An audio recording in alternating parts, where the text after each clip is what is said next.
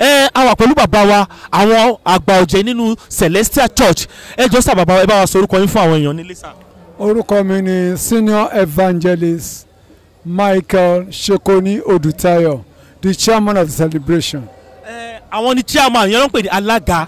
Ẹ jọ̀ọ́ sà, a ti ń ṣe Holy Mary Day eléyìí yàtọ̀, báwo lẹ ṣe pò pọ̀, báwo lẹ ṣe àtàwọn wo lẹ jọ ṣe sà.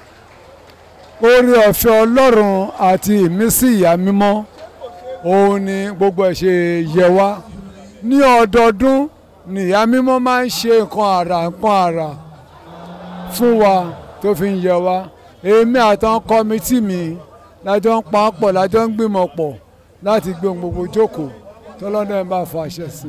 Ẹ ṣé bàbá wa, nǹkan kan wà tí ò ṣẹlẹ̀ rí láyé ìyá tó táwa ti délé ayé ni pé kí mùsùlùmí àti kìrìsìtẹ́nì kí wọ́n jẹ́ kan. Ẹ wá sí nǹkan kan tí àwọn èèyàn ò rí kó ṣẹlẹ̀ rí. Kìrìsìtẹ́nì àti mùsùlùmí báwo lẹ ṣe pàápọ̀, báwo lẹ kí lẹ fẹ́ mú yọ jáde gan bẹ́ẹ̀ sà.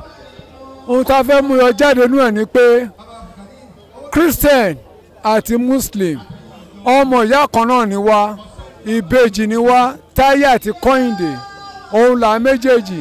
Òbí kò dẹ̀ lè bí ọmọ kò nífẹ̀ẹ́ Táyé kò má nífẹ̀ẹ́ Kọ́hìndé, o gbọ́dọ̀ nífẹ̀ẹ́ àwọn méjèèjì papọ̀.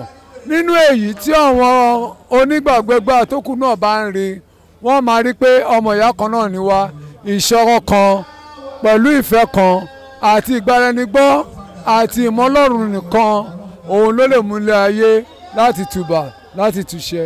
Ìdí ẹ̀ nìyẹn. Òun lẹ gbọ́ lẹ́nu bàbá wa o, wọ́n ní ìṣọ̀kan làwọn fẹ́ láàrin kìrìsìtẹ́nì àti mùsùlùmí lágbàáyé.